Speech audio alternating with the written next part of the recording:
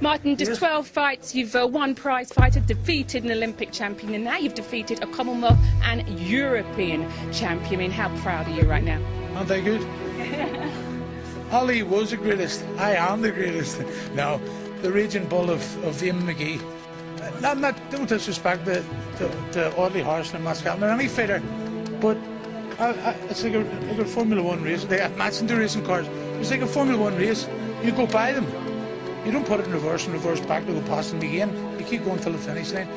I'm at the top of the ladder, and I'm waving that flag, and I'm going for it. And if Frank puts a face on, I'll fight. But I'm not going to go backwards. You don't go backwards in sport. You go forward. Is David Haye in your plans?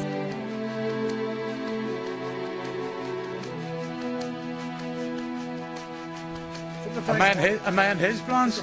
Maybe that's the thing that David Hay's saying. A man his plans. The thing that David Haye will be saying to himself now, will I fight Rogan? I've just fought a guy that blows people away in the ring. Blows them away. He was whacking me with everything he had. Think David Haye would be too scared to fight you right now? I don't know, I'm not David Haye. But I'm sure he'll have a think about it. And if he does, it's a multi-million-pound fight. Get on to America.